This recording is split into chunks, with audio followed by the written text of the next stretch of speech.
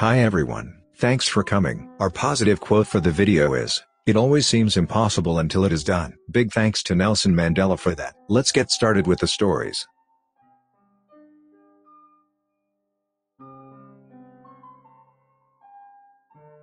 Am I the unreasonable one for snapping at my mom for trying to make me go out with her friend's daughter? I, 28 years old male, broke up with my ex-girlfriend 2 months. We started drifting apart and our relationship was headed towards a dead end. My mom was one of the reasons my ex and I broke up. She hated her and said and done a lot of hurtful things to her, though I did everything I could to save our relationship because I cared about my ex and I still have feelings for her. But clearly she doesn't care anymore and I don't blame her at all. A few days ago, my mom called and asked if I could come and spend a few days with her and family because she said I was stressing myself out with this breakup that I'm taking too much time with. I drove 8 hours straight to be with family and be out with friends I haven't seen in a while. My mom started telling me about this girl she sees at the church. I'll call her Olivia. She's the daughter of a friend of hers. She told me about how her voice is beautiful and her personality is way better than my ex, basically comparing the two. She said that I should meet up with Olivia and get to know her soon. I just shrugged it off because I wasn't interested in getting into another relationship so fast, and especially not like this. My mom saw that and thought she'd take matters into her own hands. She's invited Olivia and her mother to the house twice in 1 week, had me sit with her and talk. I made it clear that I wasn't interested, though Olivia seemed clueless, or maybe I don't know what lie mom told her. She kept smiling at me, steering the conversation towards personal stuff that I thought was inappropriate. My mom embarrassed me by asking to give Olivia my phone number because mom can't remember her own number, and in case she needed something from her. I was confused. I gave her my mom's eventually. I was polite and kept a nice face as long as I could. But last night, my mom came to talk to me about how I should take a chance and ask Olivia because home visits weren't working. I said no, had an argument and left the room. The next day, mom does it again. She invited Olivia alone to our house and stopped me from going out to go sit with her instead. I lost it. I yelled at her and told her that I wasn't interested in entertaining her church friends, that I haven't and will not get over my ex, and that she should stop pushing me to give my number and go out with someone I'm not interested in. I was literally yelling at the door so Olivia heard the whole damn thing. Mom was upset, but couldn't stop me from leaving right then. I got a text from mom telling me Olivia had left right after I left and started shaming me for being rude, disrespectful, and went on about how I hurt Olivia's feeling cause she heard every word I said. Not the unreasonable one. Olivia got hurt because your mom ignored your thoughts and feelings. Your mom should not have continued inviting Olivia over after you made it clear you weren't interested. Not the unreasonable one. Your mom clearly has no boundaries and is way too involved in your dating life, at 28. That's really manipulative behavior from your mom. You, however, were really rude by yelling in front of a guest. Seems like Olivia's the innocent bystander in your family drama and it wasn't polite to take that out on her when you were really mad at your mom. Am I the unreasonable one for not trusting my family anymore? Hi all. I had just finished finals for my sophomore year of college and was 3 days from going home for winter break. I was very excited to see my cat again, whom I had had for 19 years, and I repeatedly told my mom how excited I was. My mom said he was excited to see me too, and she sent me pictures of him the entire week leading up to going home. At some point my dad had mentioned to me that my cat hadn't been feeling well, but every time I asked for updates on he avoided the question. So the day I'm flying home comes. My flight is in 2 hours and I'm literally walking out of my dorm when I get a call from a number I don't recognize. I decline it and the caller leaves a voicemail which I listen to while I'm in the car with my roommate to go to the airport. The voicemail is from a crematorium letting me know that they have taken care of my cat's remains. I stopped working. I was crying and screaming so loud my roommate thought I was hurt. I didn't understand how he could be dead, as my mom had sent me pictures of him that morning saying he was so excited to see me. I called my parents immediately and demanded to know if my cat was dead. My dad got really annoyed and asked how I knew, so I told him the freaking crematorium called me. That's when they told me the truth. Apparently my cat had gotten sick out of the blue to the point where they had to put him down and he had actually been dead for over a week.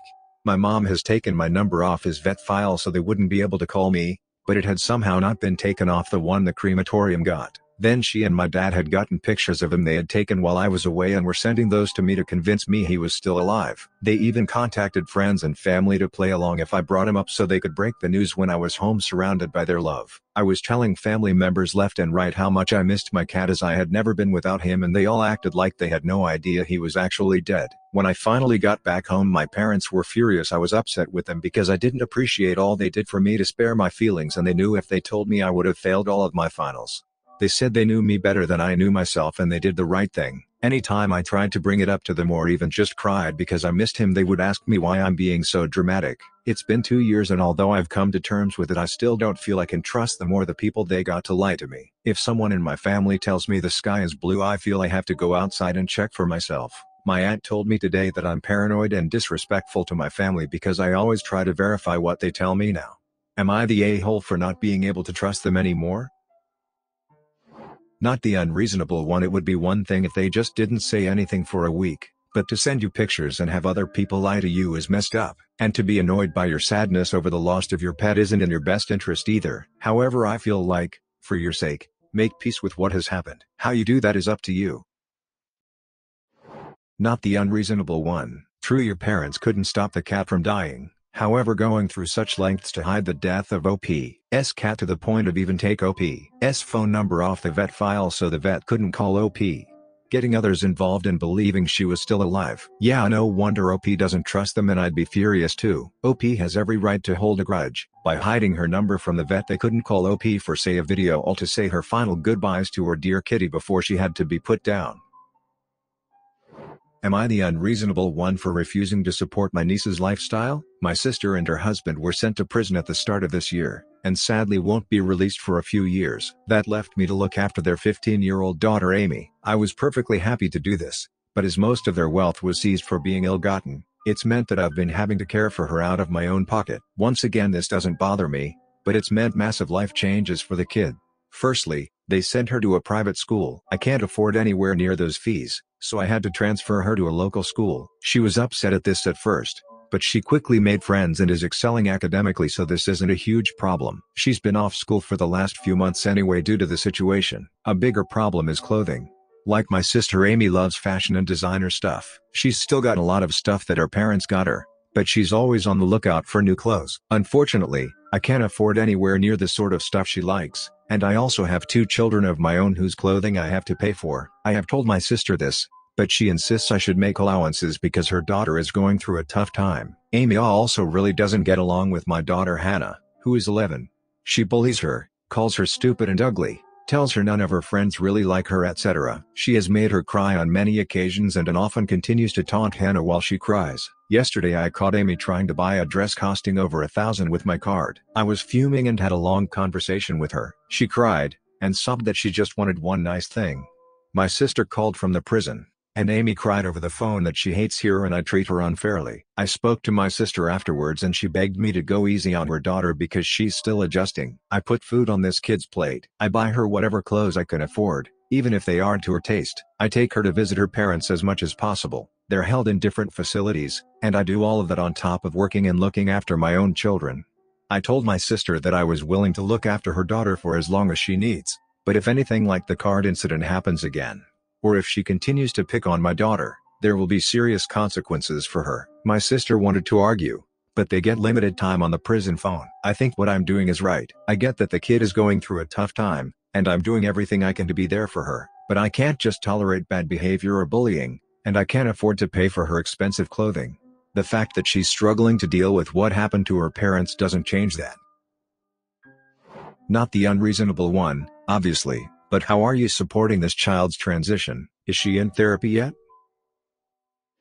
Not the unreasonable one. Your sister is at a whole new level of entitlement here. Her own choices have placed Amy in this situation, and it's fallen on you to care for her. You have stepped up and it sounds like you're doing a bang-up job. Your responsibilities are to ensure that Amy is fed, clothed, housed, educated, and loved/supported. You're doing all those things. Your responsibilities do not extend to buying Amy designer clothing, much less a dress that costs $1,000 if you are on a budget. Amy is indeed going through a tough time, but she needs to learn a couple of tough lessons. Namely, your income can't cover the same lifestyle that her mother's ill-gotten funds did. She is not owed designer clothes. Using your credit card without your permission is absolutely stealing, and is not justified by wanting one nice thing. Good for you for modeling some sane and reasonable values for this poor girl before she grows up to repeat all of her mother's mistakes. Am I the unreasonable one for ruining my wife's birthday trip by insisting either our son comes or no one goes? Long story, but I'll keep this brief. My wife's birthday was 2 weekends ago. We had planned to go on a long camping trip, 6 days, and everything was all set and paid for. Roughly 3 days before departing, my wife got into another huge fight with our 12-year-old son.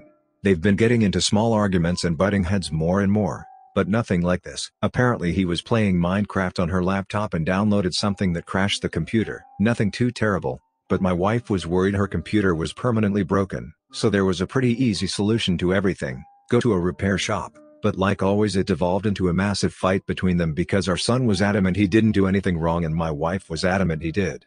It eventually got so bad my wife threatened to send him to stay with our neighbor by himself while we went on our trip if he doesn't confess. He says fine, leave without me. So my wife made up her mind to actually leave him with the neighbor for 6 days while we go on our trip. I tried to mediate, but it's the night before and my wife is still set on dropping him off at the neighbor's. He's also upset and has packed his stuff in preparation.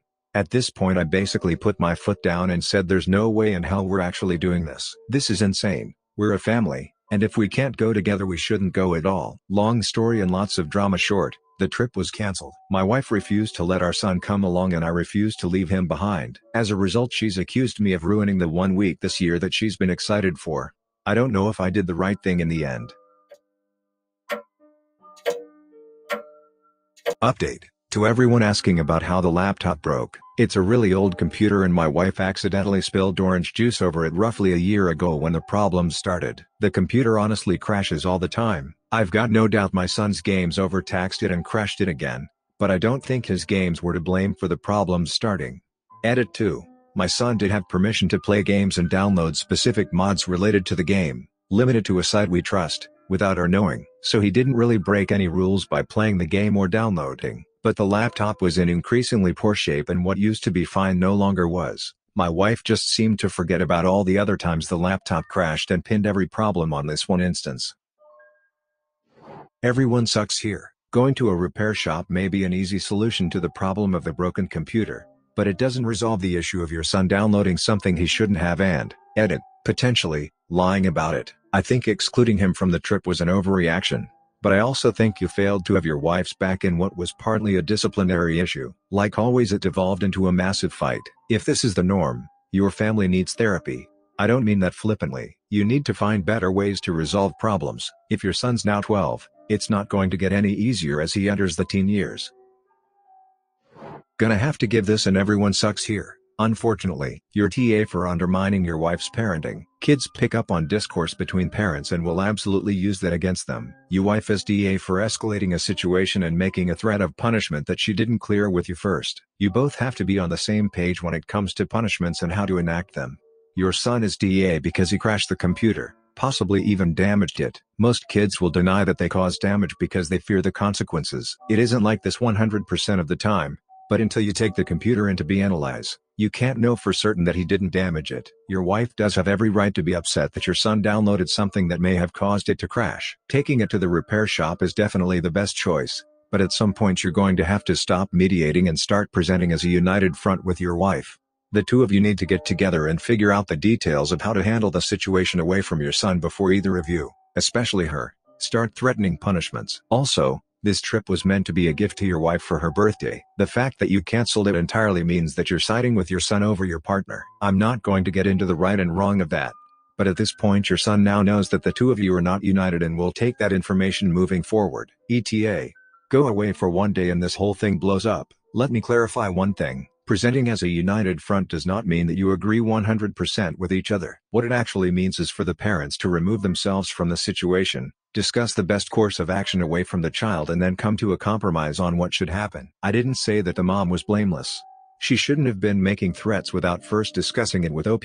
That being said, the boy had clearly caused the issue this time. Frankly speaking, it could have been a prime opportunity for the family to have a teachable moment about how to handle computers in a delicate manner, especially when the machines are old and on the fritz like this. Honestly, OP, it probably would be best for you to simply get a new one. Plus you could also buy parts and help your son learn how to build one from the ground up so he can have a better appreciation for the machine itself. However, that's just one suggestion. Either way, I still stand by my ESH judgment. The mom sucked for blowing this out and threatening to leave the child with the neighbor. There is no excuse for that, period. The child sucked for refusing to acknowledge that his download did cause the crash on this one instance. That's a lack of accountability that he needs to learn how to handle in the future rather than picking a fight with his mother and blowing this up. OP sucked for just canceling the trip rather than letting the wife go on her own so that she could get some time away from the son and for things to cool down. Regardless, all of the family needs therapy at this point. OP, there's much you guys as a family aren't addressing, namely the resentment that's built up between your wife and son. That has to be addressed yesterday. Am I the unreasonable one for not letting my boyfriend stay overnight at my new flat? So I, 23 years old female, and my boyfriend, 21 years old male, of 5 years currently live together in a flat, just us two, and have done for a year. The tenancy is finishing in 2 weeks and he's decided he wants to move back home to save money, and because he point blank refuses to house share, which means I now have to find a room somewhere. Also, we have to move out in 2 weeks. There's no option for staying. We've just graduated uni, he's on furlough from a casual job, but not being paid as it's 0 hours, and I'm not working, but we're both actively searching. I've had an interview for full-time that was crap, and he's done a trial shift that was crap. Problem is, we don't have any form of income right now. I'm planning on renting a room from my savings and paying up front for 2 to 3 months as a guarantee, and hope and pray I find a job before then, because if not, my money's run out. Haha. He's going back to do a master's and I want to work full-time. So he's moving home to live with his mom, while I work full-time and pay for my flat/house share. I've said to him, if he wants to move home, I'm not happy with it at all because I still am going to have to house share, and realistically he'll be more or less house sharing with me anyway, getting to know the people living there, sleeping, eating here and there. But now I've decided if he doesn't want to live with me, he doesn't get the benefits of sleeping there, so he doesn't have to commute to uni. I'm not gonna cook him his meals after lectures or whatever, and he's not taking up valuable space in the fridge or freezer I'm paying for. He's not storing clothes in my minimal space or moving his games consoles into my room like he did before we lived together. He's not happy about it, and thinks I'm being totally unreasonable, and I think I'm being kinda tough, but reasonable. So, am I the unreasonable one? Also, a few of you have mentioned it's risky renting a new place. I know this, don't worry. But I have to. I have no family in this country. My family are overseas in a place with really high unemployment, so going home to save money is out of the question.